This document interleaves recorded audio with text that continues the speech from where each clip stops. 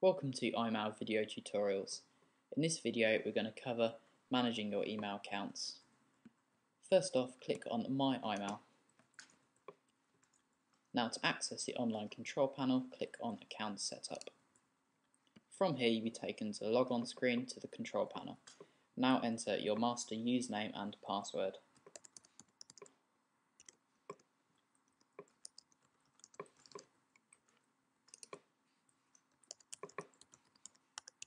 And hit log on. You'll now be taken to the home screen of the control panel. Now to manage your accounts, click on Manage Email Accounts. From here, this will bring up a list of all your email accounts.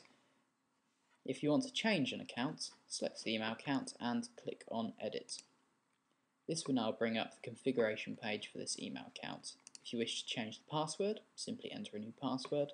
If you wish to assign it more inbox space, just enter the new amount, or if you want to change your name, enter the update and click on Save.